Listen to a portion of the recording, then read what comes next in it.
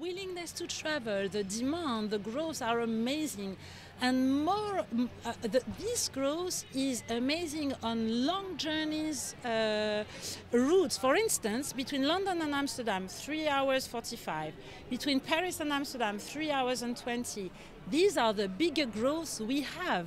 So it means that there is a really strong willingness to travel, even on long, I would say 3.5 hours journeys. So yes, you know, the demand is there. Now the main challenge for us is to run enough trains to answer this demand.